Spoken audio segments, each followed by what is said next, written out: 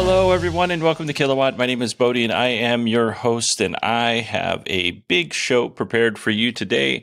We're going to start things off a little bit different. Normally, we talk about the EV news, and then we'll jump into the Tesla news.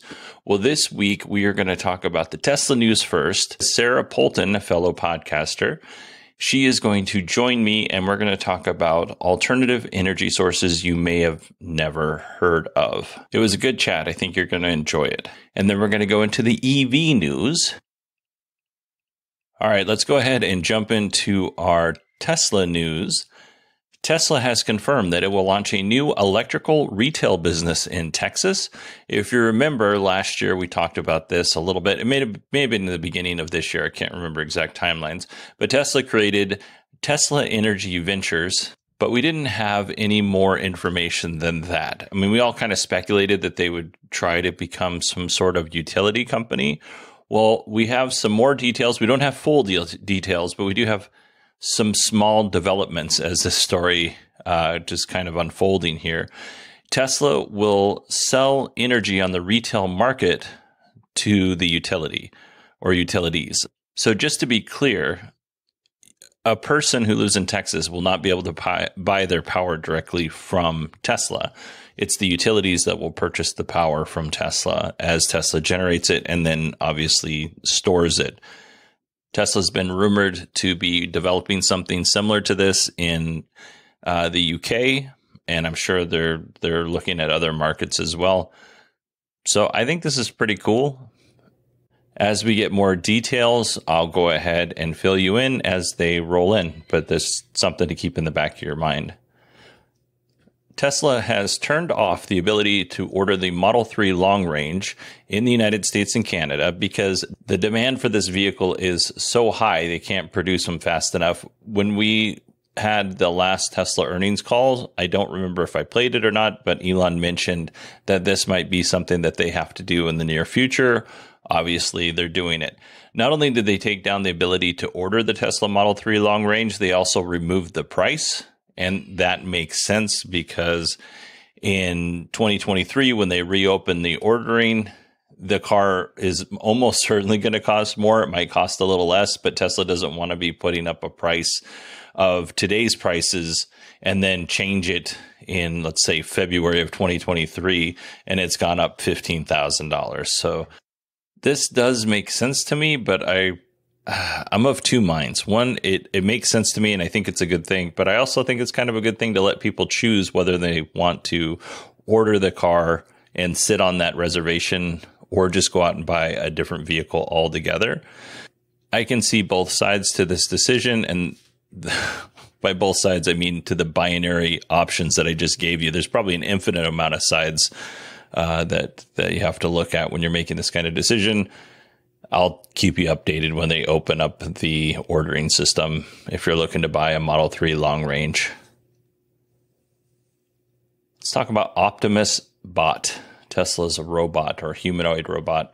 Elon wrote an article about the humanoid robot, and the article is in Chinese. So here is an excerpt poorly read by me from Elon. Today's cars are increasingly like smart, web-connected robots on wheels. In fact, in addition to cars, humanoid robots are also becoming a reality, with Tesla launching a general-purpose humanoid robot, TeslaBot, in 2021. TeslaBot is close to the height and weight of an adult. They can carry or pick up heavy objects, walk fast in small steps, and the screen on the face is an interactive interface for communication with people. You may wonder why we designed this robot with legs, because human society is based on interaction of a bipedal humanoid with 2 arms, 10 fingers. So if we wanted the robot to adapt to its environment and be able to do what humans do, it has to be roughly the same size, shape, and capabilities of a human. Tesla bots are initially positioned to replace people in repetitive, boring, and dangerous tasks. But the vision for them is to serve several millions of households, such as cooking, mowing lawns, and caring for the elderly. Achieving this goal requires that robots evolve to be smart enough and for us to have the ability to mass produce robots. Our four-wheeled robots, cars, have changed the way people travel and even live. One day, we will solve the problem of self-driving cars, real-world artificial intelligence. We will be able to extend artificial intelligence technology to humanoid robots, which will have a much broader application than cars. We plan to launch the first prototype of the humanoid robot this year and focus on improvement and intelligence of that robot in solving the problems of larger scale production. Therefore, humanoid robots' usefulness will increase yearly as production scales up and costs fall. In the future, a home robot may be cheaper than a car, perhaps in less than a decade. People will be able to buy a robot for their parents as a birthday gift. It is foreseeable that with the power of robots, we will create an era of extreme abundance of goods and services where everyone can live a life of abundance. Perhaps the only scarcity that will exist in the future is for us to create ourselves as humans. So, a couple of things here.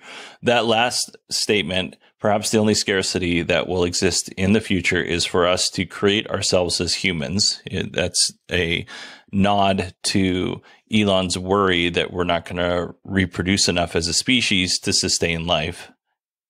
And maybe that's true. Maybe it's not. I don't know. It doesn't seem like that's probably going to be true, but it could be.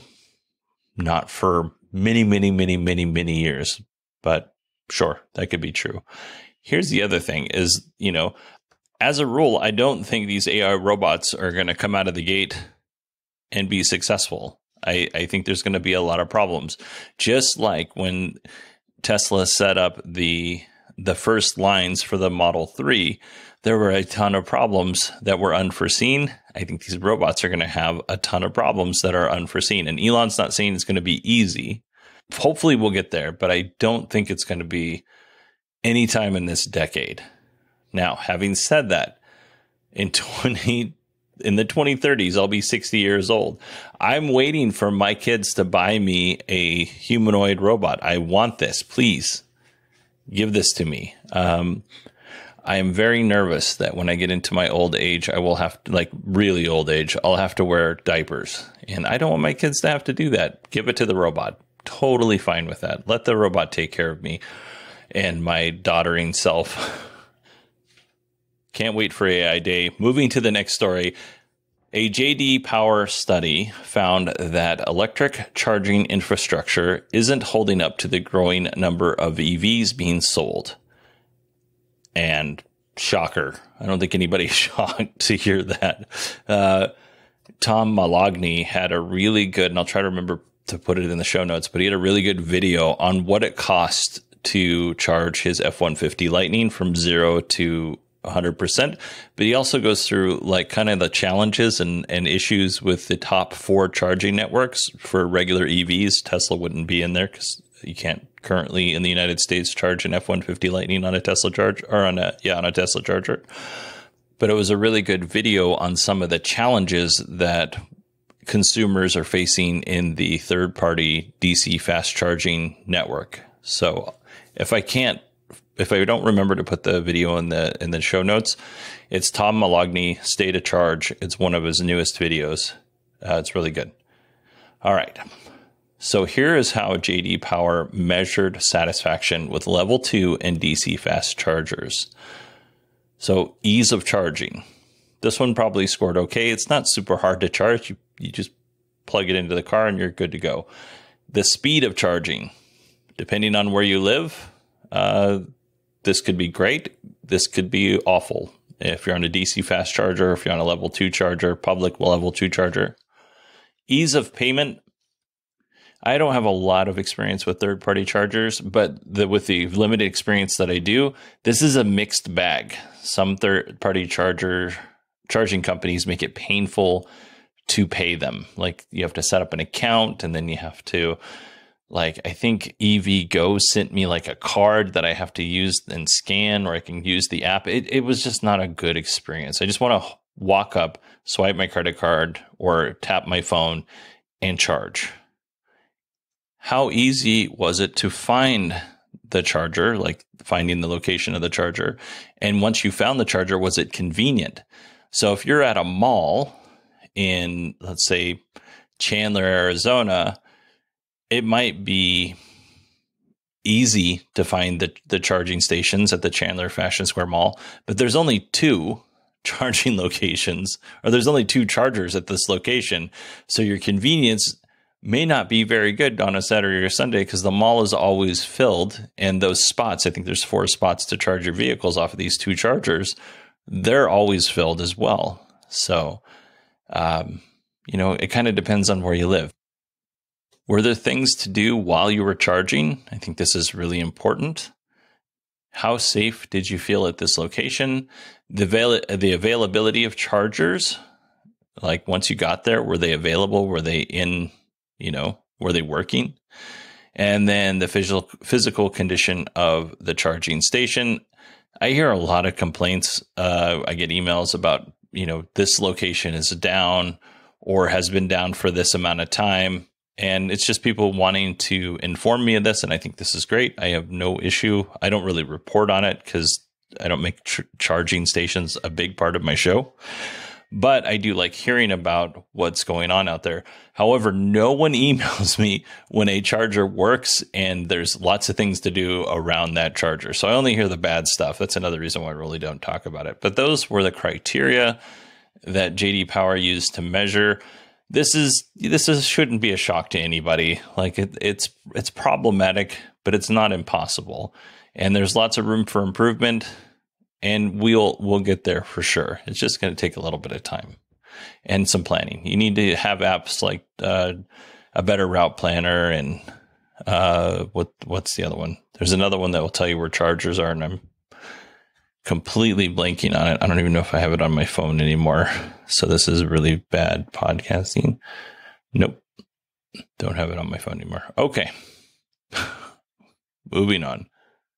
Germany is unhappy with Tesla's charging network, or they will be unhappy if Tesla doesn't fix this issue by June of 2023. Tesla chargers don't meet the minimum German requirements for EV chargers. Here's the issue. The Tesla charger doesn't display the current output on a screen outside the charger. So if you've never seen a Tesla supercharger before, it doesn't have a screen on it at all. All of that information is given to you through the in-car display, infotainment system, or is given to you on the app. So right now, Tesla's not in compliance, but I'm sure by June 2023, they'll retrofit some screens onto the chargers and it should be good. And in our last bit of charger news this week, I just said we don't really talk about chargers on this show, and 3 or 4 stories in a row, but here's our last one. Tesla briefly launched a program for non-Tesla owners to charge on the supercharger network here in the United States. Now, this was found in the Tesla app, and I believe it was found by Sawyer Merritt. It was briefly available. Here's what we know. There were 2 options. You could pay per use where you don't get any discount, or you could pay 99 cents a month and you would get a discount on charging.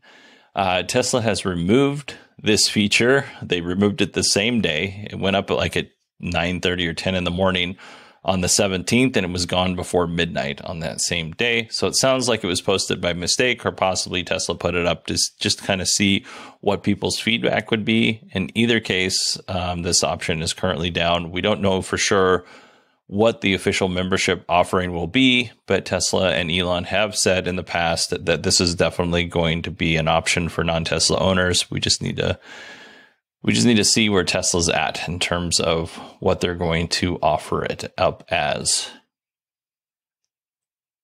Tesla and the National Highway Transportation Safety Administration are button heads over FSD again. In this case, though, it's kind of a funny button heads. The National Highway Transportation Safety Administration owns a Tesla with FSD, but they have not received access to the FSD beta despite having a safety score of 99. And at some points, they've had a safety score of 100. Now, if you've been following this for quite some time, if you've had a safety score that high, you just get access to full self-driving beta. So a document a note, whatever you want to call it, was sent to Tesla from the National Highway Transportation Safety Administration, laying out the details and very politely asking on what steps they need to take to get access to full self-driving. They also requested some of Tesla's time and expertise to figure this out. Well, Whole Mars Catalog, at Whole Mars Catalog on Twitter, Omar, he tweeted out a screenshot of this document and replied, and Elon replied, okay, we'll turn it on, with a laughing emoji. This I don't know why, but this makes me giggle that Tesla was holding full self-driving beta from the National Highway Transportation Safety Administration, and they had to kind of come with a somewhat bended knee and like, can you please help us out with this? We're just trying to get this feature turned on. Spiteful but funny. I do think that it would be a benefit for the National Highway Transportation Safety Administration to be able to test this out for everybody involved, not just consumers, but probably Tesla, because there's a good feedback loop there and they're a government regulatory organization. But yeah, it's kind of funny. Now, I told you that story, so I can tell you this one. Ralph Nader thinks Tesla full self-driving technology is one of the most dangerous and irresponsible actions by a car company in decades. Ralph has similar opinions to Dan O'Dowd that we talked about last week. He is asking Ralph Nader is asking the National Highway Transportation Safety Administration to issue a safety recall and remove FSD from every Tesla, which I believe is about 100,000 Teslas. I think this is a little melodramatic. I don't know or haven't been convinced that FSD is any more or less dangerous than an inattentive driver. Like, I see inattentive drivers all the time, especially when I'm driving the fire truck. Like, you can look down and see what people are doing, and most, if not all, are on their phones. Like my captain who sits in the right seat, I sit in the left seat. We can see people driving by and they're on their phones. Like, you get a good look into their vehicle. So this is, I don't know that it's any more dangerous than not paying attention, but you should definitely be paying attention if full self-driving is enabled, and if you're just driving on your own, because you don't want to kill anybody or yourselves. And correct me if I'm wrong on this, but I believe Tesla has said that they will remove you from the beta program if you're doing something super dangerous. So maybe Tesla needs to police this more so that people know that they're serious, but I'm pretty sure Tesla has said that, and they've removed people from the beta test, but I might be misremembering, or maybe I think I read something. I don't have any receipts to prove that. And one more bit of random full self-driving information here.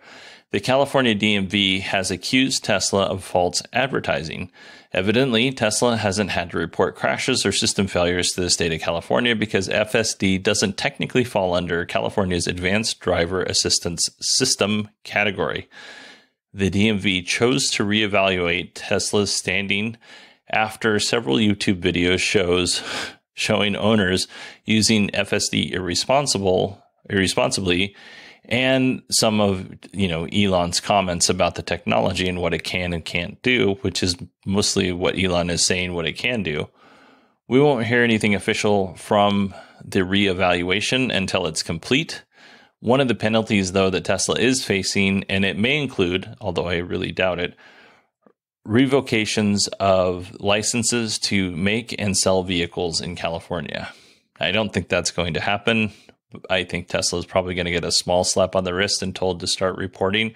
I don't even know that they're really giving any false advertising to the state of California. I don't know what kind of paperwork they submitted and what they said in their submittal, but Tesla and Elon have been pretty forthcoming on what they think full self-driving should be. They haven't been so forthcoming on what it currently is. But that's just my issue with Tesla selling features that they don't quite have yet. All right, that is it for our Tesla news this week.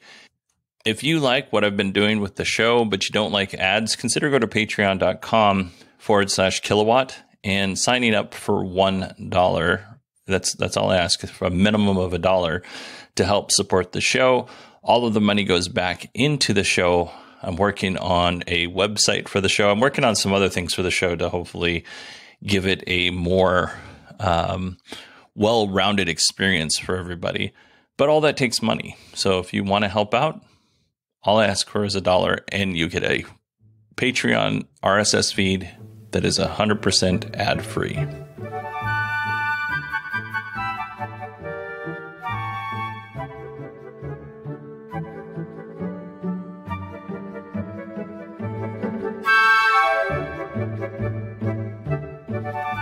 Sara Polton, welcome to the show.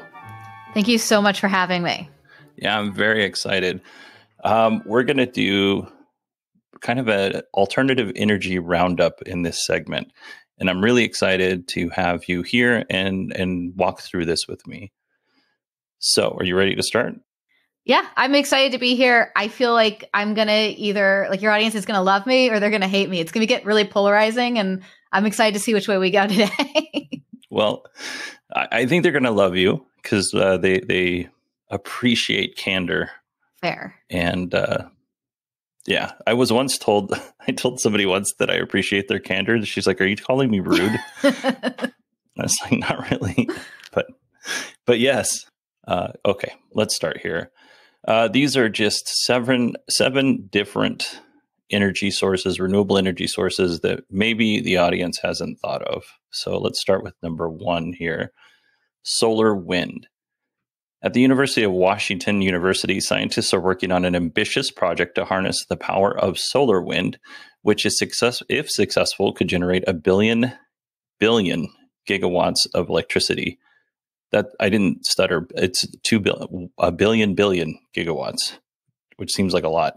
Seems like there should be a number for that.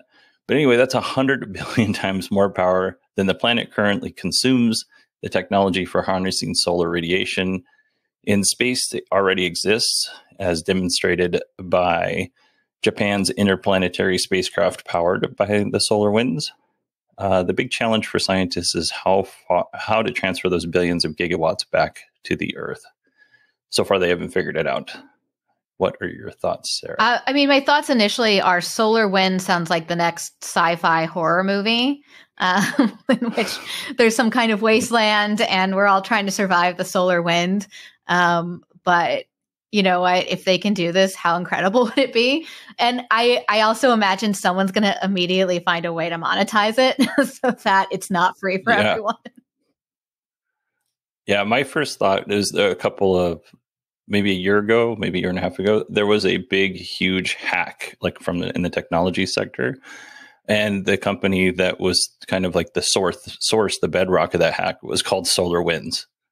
So I was like, even though that's technically what it is, it's bad branding by the University of Washington. They should consider naming it. Yeah, let's rebrand it. Let's rebrand it. Put something like cool on it.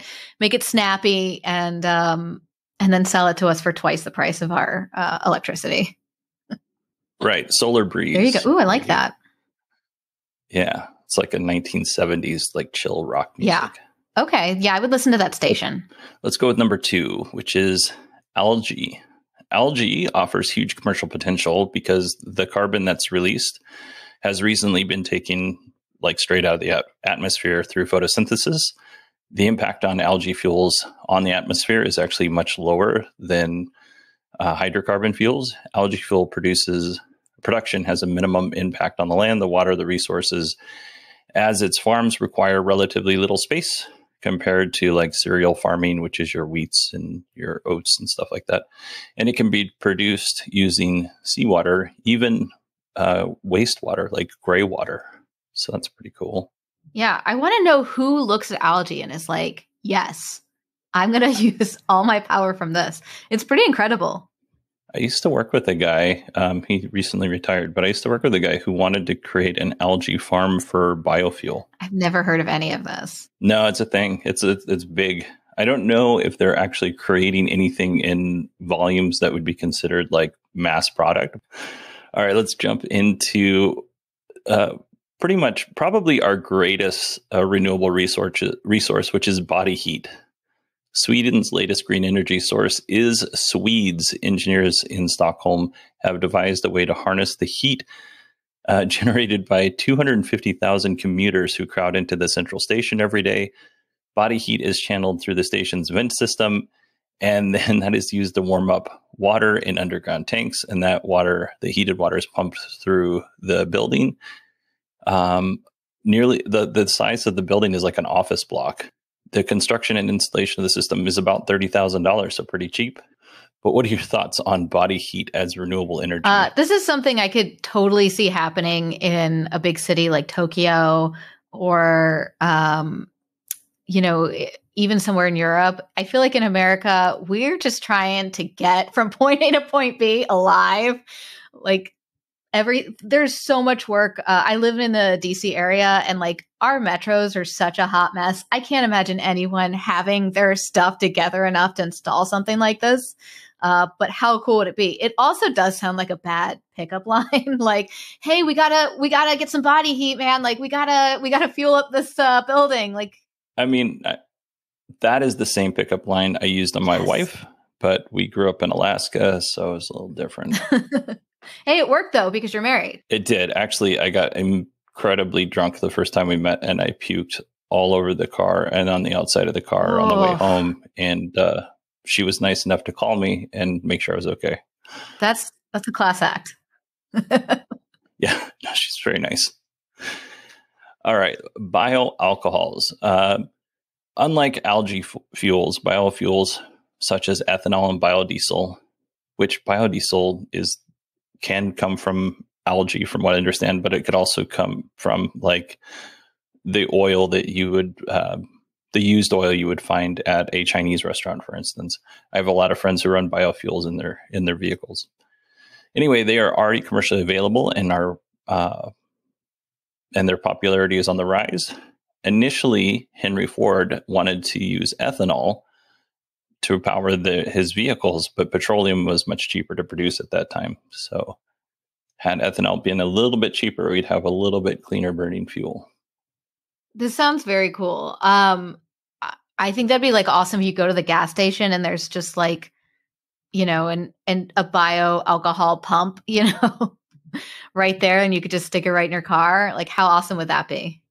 Yeah, and there's a couple places. There's one in San Francisco, and I know he's not a friend, but I know somebody that lived up there, and he was very irritated because he wanted to use biofuel, but it was quite a bit more expensive there than it was just for regular diesel. He was pretty upset. But you can actually, like the friends that I have that use biodiesel, they actually go and pick up the oil themselves, and then they go home and they go through the process of refining it. So it's almost free.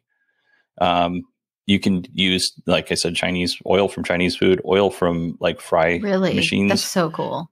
And your car smells like Chinese food or fries at the exhaust just a little bit. I mean, that sounds probably better than the way my car smells now. So I'm not mad about it. I also, when I was house hunting, I didn't even know this was a thing, but I was looking at a house that was run on oil. And it was an older house. And I think if you could find a way to use this kind of energy in those types of homes, that would be pretty cool too. But I did end up passing on the oil house that I was looking at. Yeah, very popular on the East Coast. What's also popular on the East Coast is geothermal wells for like heating and cooling. Like they dig a big hole and they use like water heaters and stuff to pull the cool air up during the summertime and cool your house. And then when your house is below, when it's cold outside, when it's below like 30 degrees or whatever, they can use that same air and heat it because it's usually like 60 degrees or whatever below the ground. I'm talking about information that I read years ago now. So I might be getting some of the details wrong, but basically that ground air is warmer than the outside air. So it's easier to heat your house. All right. Number 5, dance floors. So this is kind of fun. This goes along with the body heat. Like if you can convert the dance floors and the body heat together, I think we're in good shape here. We could power the world forever. Yeah. Energy Floors in Rotterdam has found a way to harness the kinetic energy of the dance floor. This is converted into electricity, and then that lights up the dance floor itself. With the average person taking 150 million steps in a lifetime. There's no reason why this technology can't find wider applications. PaveGen, a London-based company, has demonstrated this with developing an energy harvesting smart street, which is pretty cool because even in America, if you're rushing around, you still got to walk. Yeah, I could definitely. I want Lady Gaga to come out with a new song about this so that we can get every dance floor to be energy. I've seen some really cool like prototypes online for smart streets where you can change like the flow of traffic. You can change like you can warn people if there's like a deer in the road or a car accident. So I like the idea of using it for roads too. Is pretty cool and so futuristic. Like I was really hoping the 2000s would be like the Jetsons, and I feel like it's just like regular life but with a cell phone, which is so sad. Yeah. No, you were. I mean, we have a lot of cool things, but we don't have anything close to what people thought we were going to have in the 60s for sure. But anyway, let's talk about jellyfish. All right. We're back to Sweden again. Gothenburg's Chalmers University of Technology, Zachary Chiragwanda, I'm butchering all of those words, and his team are developing a biological fuel cell derived from fluorescent proteins found in jellyfish. The team has so far used a proof of concept to power a clock with their technology. Fanciful though it may seem right now, one of these days, biocells could float on the ocean, generating cheap power with minimal impact on the environment at a relatively low cost.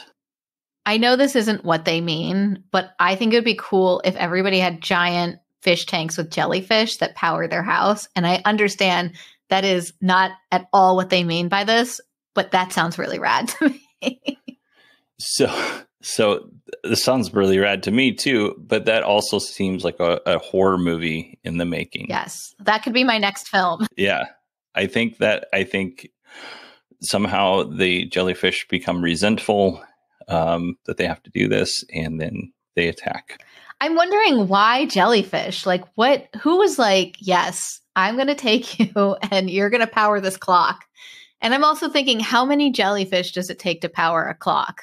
Right. I'm kind of concerned because like I'm not an animal rights activist by any means, but what do they have to do these jellyfish to get that protein? I know that at some point they can synthesize it, but how many jellyfish had to die to get a proof of concept? Yeah, I don't know. Those poor jellyfish, ? If they can feel. Yeah.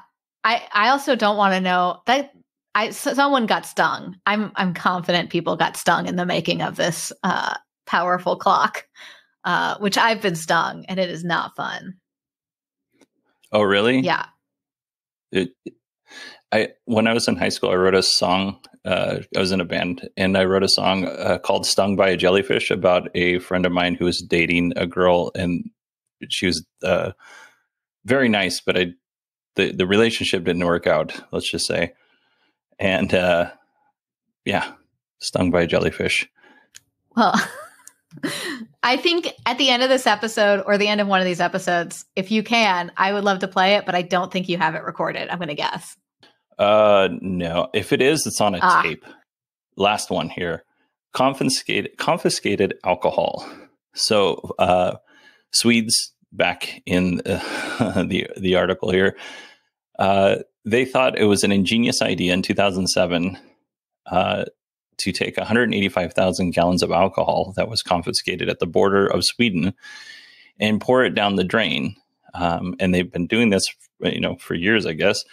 Authorities decided to combine that fuel that they would normally just pour out with other fuel sources, such as animal remains from slaughterhouse and human wastes, which is really appealing. And it creates these anaerobic digesters, and then that is converted into biofuel for public transport. It sounds really gross, and it is, but it replaced 5 million liters of fossil fuel with 5 million liters of biogas. Wow. So pretty decent. Listen, not all heroes wear capes, because working at that company, whew. Right. And as somebody who grew up with a lot of people from Nordic countries, because they're all over Alaska up there, I don't know how. I just never assumed that Swedes would confiscate alcohol at the border because they're very just kind of free people. I could see Americans doing this, but I was surprised to hear that this is something that they do in Sweden. I feel like they'd be like, "That's fine, go ahead." But who knows? Don't bring alcohol to Sweden, I don't know guys. What that means. We've learned a lot today. 185,000 gallons just in 2007. It's a lot of booze. Well, I hope that was educational for everybody. Sorry about the Velcro tear. Sara, I asked you on for another reason. You have a new project coming up, and I would like you to tell my listeners what that is. Yeah, so I am co-creator of a new podcast called Stay the Night. It should be in your, podcatcher of choice. We also have an RSS feed if you've got some kind of weird, obscure podcatcher I haven't found. And Stay the Night is an audio drama fictional podcast. It's a horror story. It's basically like a feature length horror film. It is violent. It is graphic. All the trigger warnings, all the content warnings. It is explicit. And if those words are exciting to you, Stay the Night might be the podcast for you. And the premise of Stay the Night is about a couple named Ben and Ava who go on a road trip to after reeling from the loss of a miscarriage, and they stay at the Newman's Bed and Breakfast, owned by Martha and Dennis Newman, who are a charming older couple who have no intentions of letting them leave. So it is a wild ride. There's a really crazy plot twist in there that you're not going to see coming. If you can predict it, good for you. Yeah, so right now the trailer is up online, and hopefully in the next 48 hours, there will be a premium subscription available. So for $4.99, you can listen to all 11 episodes right now. But if you want to wait and check it out, the first 2 episodes are dropping August 29th, 2022. And then every Monday, a new episode is going to drop leading up to Halloween, which is when we are dropping the finale, which is a lot of fun. Yeah, I told you off mic that this is my favorite genre of horror, mostly because I grew up Catholic and I don't like anything that deals with spirits. Well, not that I don't. It's just I am a chicken when it comes to that stuff. We still watch it at work because my family doesn't like horror movies, but we still watch it at work. I just watch it with a large group of people. It's not something I watch on my own. But this is genuinely my favorite type because I think people underestimate old people as a general rule. And the fact that you can have an old person who is also a little off their rocker and dangerous it's appealing as I get closer to 50 years old. I'm concerned that you're interested in becoming a character in Stay the Night, but we got, the actors we cast to play Martha and Dennis Newman are just the most normal, regular, kind, nice people. And to see them transform into truly the most unhinged characters was such a delight, especially Jan Welsh, who played Martha. She's such an incredible actress because she couldn't be further from the character she played as a human. I hope. I don't know. Maybe I'm wrong. Well, my thing is I aspire to be that when I get older. I don't know if I'll actually get there, but it's my goal. But yeah, I really want to point out that this isn't like just 2 people reading from a script. This is like actual actors with, sound design and the whole thing. It is straight out of a BBC audio drama. Yes. Quality work. Yes, we actually hired Jess Fenton, who is a professional audio engineer and a musician. So she custom made music for the show and she audio engineered it. So it just sounds really good. And then it was edited by my writing partner, Chris Kortner, who's actually just got an Emmy nomination for editing. So we have top talent putting this together to make it just sound really crisp. And all of the actors are just A1. There's so much talent out there. So everybody was just so incredible to work with. That is awesome. Tell the listeners one more time when the first episode drops. So the first the first 2 free episodes are August 29th. So I definitely encourage people to subscribe, check out the trailer. If you like it, leave a review just to get some more buzz on it. And then if you like the first couple episodes and just like can't wait, or if you can't wait right now, like just download the whole thing and binge it. It's about, it's like the length of a movie. So it's maybe 90 minutes, a little bit more total. Well, Sarah, thank you so much for being on the show and walking through the 7 renewable energy sources you may have never heard of and telling us a little bit about your podcast. Thank you so much for having me on the show. I feel like I've learned a lot today. Me too.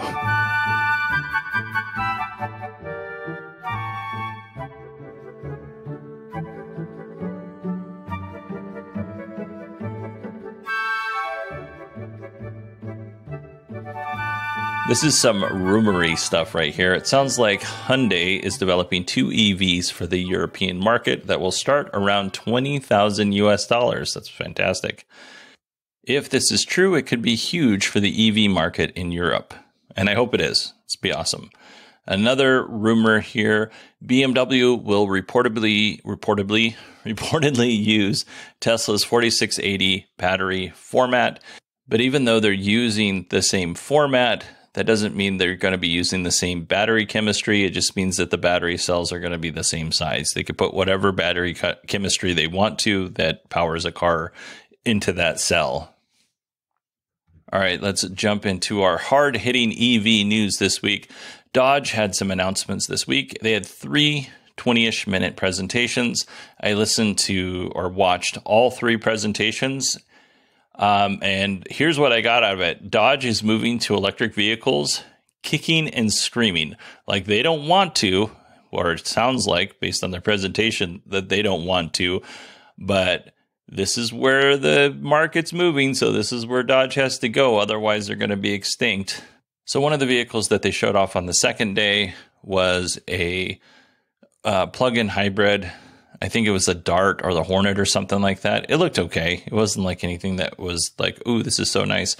But it only had it had a very small battery, like a 10 kilowatt hour battery or something like that. Like it's not going to go very far on electric. So we're not going to talk about that car.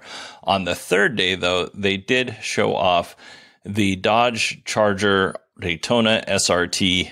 It's a concept. But this car is beautiful. It's very swoopy. And it very much has that muscle car look to it. It's going to be the first electric muscle car. Dodge really didn't have a whole lot to say about the car in terms of specs because it's a concept. But here are the 3 biggest takeaways that I got from it. One is the boot or the trunk space in the back of the car is going to be ample. It's more than enough room. They wanted to deliver the fun of driving a muscle car with the utility. I guess utility is a bad word because I'm going to say it again. With the utility of having an actual utility vehicle. So they give you lots of space in this vehicle. It doesn't. I don't know if it has a frunk or not because they didn't open the hood. It may or may not have a frunk. I hope it does. There's lots of hood on this vehicle. Like it is it looks like a late 60s, early 70s muscle car. Fantastic looking car. I think it looks more like a Challenger. The inside is very nice. They didn't go into any details about the actual the software that they use on the vehicle. They didn't go into details on the range or any of that other stuff. We do know at some point they're going to have an 800 volt system. So that's good, but that'll probably be the Banshee, which is the most expensive version of the car. Earlier, I said that they were, they were being dragged, kicking and screaming into electric vehicles. They made several negative comments about electric vehicles throughout the presentation. And it was just kind of in that really passive aggressive way that my grandma used to talk to us when she was unhappy, but she didn't want to say she was unhappy about something. So it was just like, it felt a little immature, to be honest. It felt a little like, yeah, we're building an electric car because young people want an electric car, but we want to continue building what we're building and what we're used to. It just had that feel. I did not like the presentations. It did not get me excited for an electric revolution at Dodge.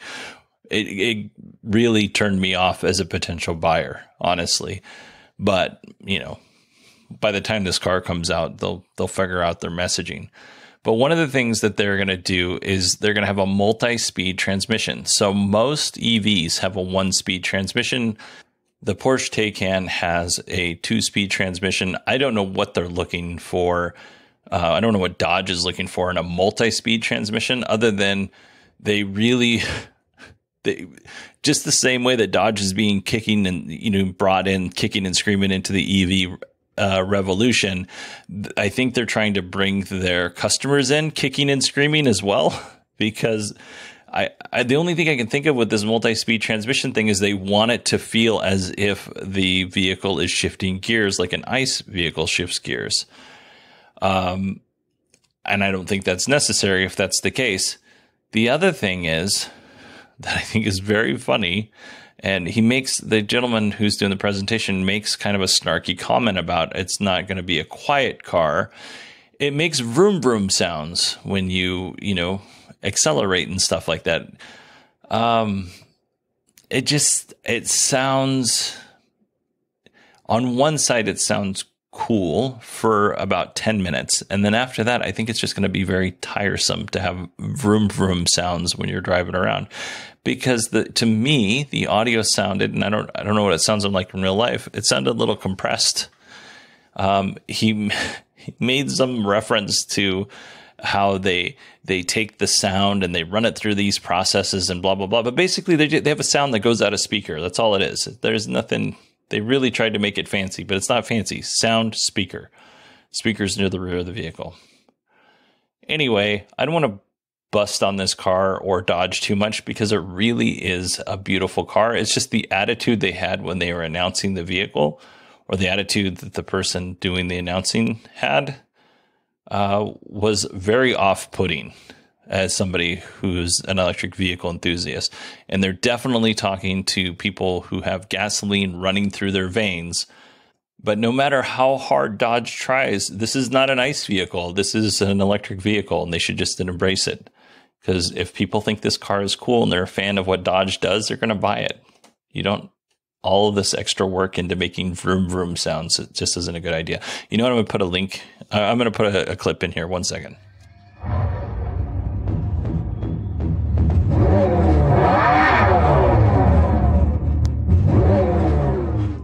So not the most annoying sound in the world, but also I just can't see listening to that all the time.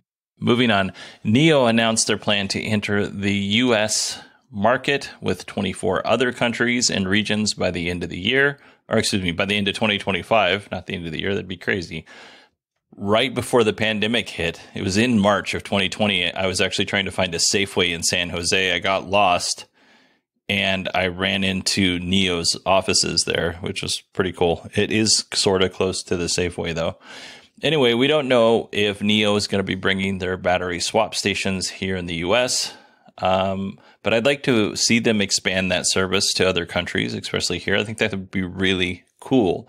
Right now, NIO sells the ES7, which is an SUV, ET5, which is kind of like a Model 3 type car, ET7, a little bit bigger sedan. They just started building that.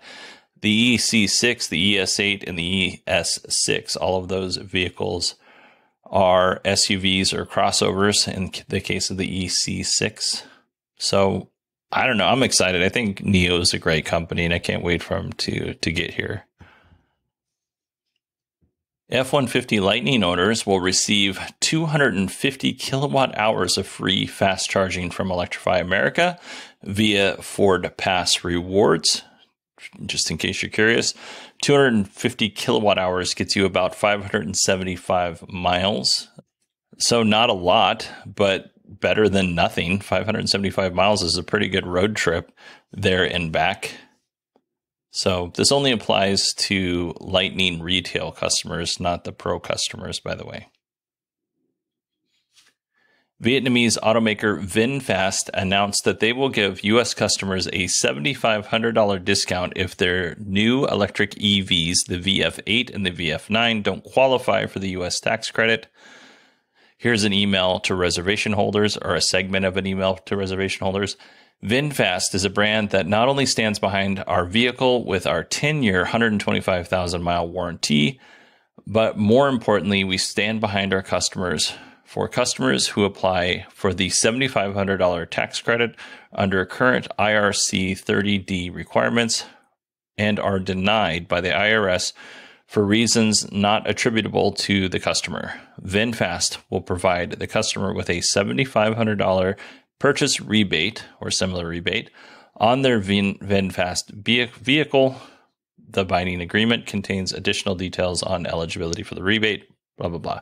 We've talked in the past about VinFast, especially around when they first announced at CES. I think the VF8 and the VF9, which are fairly good size SUVs, I think they're going to be a really good car for here in the United States where SUVs reign.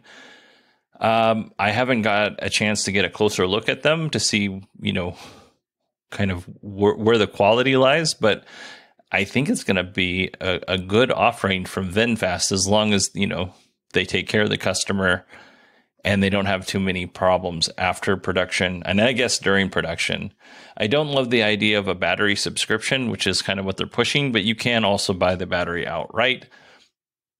These prices for the VF8 and VF9 don't include the battery from what I understand. So the VF8 will start at $40,700 and the VF9 will start at $55,500 respectively. So yeah. And since we're going to talk about the tax credit, let's go ahead and talk about the U.S. federal tax credit since we're on that subject. President Biden signed the Inflation Reduction Act into law. Before we start, plug-in hybrids qualify for this. I'm not going to talk about plug-in hybrids. I don't talk about hybrids on the show. I just want to throw in one additional disclaimer. There is a lot about this bill that I think people are still trying to figure out. I've sourced this story from multiple articles, and I don't know if those articles got everything 100% right, because some of the articles I read contradicted other things that I read in other articles. So I tried to put together the most accurate representation of what this bill is, but I may say some things that are not 100% correct. So just let me know and I'll correct them. And if I find out something I said wasn't correct, I'll correct it on my own, but just throwing that out there before we get too crazy. So the EV tax credit, is it all that we hoped for? Well, I'll let you be the judge. The tax credit is still $7,500, although there are circumstances where the credit will be half at $3,750. This form of the tax credit will expire in 10 years. You get up to $4,000 for used EVs. And there's a caveat there that the tax rebate cannot exceed 30% of the purchase price of the used EVs. So if you bought a car for $10,000, you're not going to get $4,000 rebate. You're going to get a $3,000 rebate. Hopefully that makes sense. I'm not sure if you have to buy the car from a dealer or if you can do this through a private seller. Wasn't able to find that out. But if you're going to buy it from a private seller, before you do that, you should make sure that that is the case. The limit of 200,000 vehicles sold per manufacturer has been removed.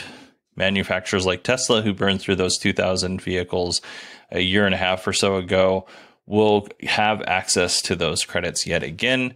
And to be more specific, customers who buy from these manufacturers will have those credits, not Tesla themselves. So there are limits on customers who buy EVs. Individuals who make over $150,000, head of households who make over $225,000, or couples who make over $300,000 would not qualify for these tax credits. As far as manufacturing requirements goes, vehicles must be assembled in North America. That means U.S., Canada, and Mexico. A certain amount of the battery components and raw materials must be sourced from North America. So critical battery materials in 2023, 40% of the critical minerals that go into the battery need to be extricated or processed here in the United States or any country that the United States has a free trade deal with. By 2027, that number will be 80%. Now, as far as battery components go, in 2023, 50% of the battery components need to be manufactured or assembled in the United States, or in North America, excuse me. By 2024, that number will be 60%, and by 2029, it'll be 100%. So pretty aggressive there. According to the Alliance for Automotive Innovation, when this law goes into effect, which I believe it kind of has, no EV currently sold would qualify for the tax credit, and about 70% of the vehicles that did at one point qualify no longer qualify. I do believe that the base Model 3 does qualify, but the other versions of the Model 3 and Model Y do not qualify unless Tesla can get the Model Y classified as an SUV. I think right now it's classified as a crossover. If you're out there and you're buying an EV from a dealer or a private seller, and you're not sure if your vehicle qualifies, you can enter the VIN number on the DOT's website, Department of Transportation's website, to find out if it does qualify, and it'll tell you. So that's pretty cool. This law doesn't fully take effect until January 1st, 2023, although some of the provisions of the law are in effect now. There's a little difference in how you receive your tax credit money.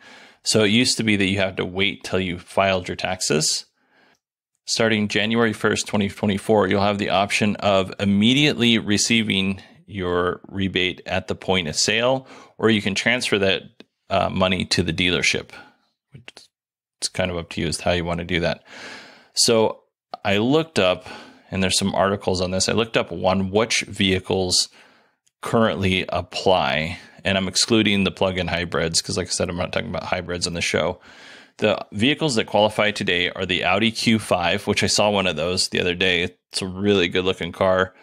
The BMW X5, the Ford F-150 Lightning, the Ford Mustang Mach-E, the Ford Transit van, the Lucid Air, Nissan Leaf, Rivian R1S, and R1T. There are like 3 R1Ts rolling around my neighborhood. They are beautiful. One is orange, one's blue, and one's white. It's great. Oh man, they're so good looking cars, trucks. And the 2023 Mercedes EQS. After January 1st, these are the vehicles that are going to qualify. The 2022-2023 Chevy Bolt EV, the Bolt EUV, the GMC Hummer pickup and SUV. I guess the Model 3S, X, and Y could qualify. I found some articles that say they do. I don't think all of those qualify. And the 2023 Cadillac Lyriq. All right, like I said, I tried to be as accurate as possible on this. I don't know that I got 100% of this correct, and this is why I keep hounding on it. So hopefully I did. If I'm wrong, let me know. If I find out I'm wrong, I'll correct it. So it's still pretty new this week. All right, everybody, that is it for the show this week. I want to thank Sara Polton for taking the time and joining me. I had a really good time. Hopefully everyone will go and check out her podcast, Stay the Night. You can find a link in the show notes for the trailer. And you can also follow Sara on Twitter. It's at SARAPOLTON.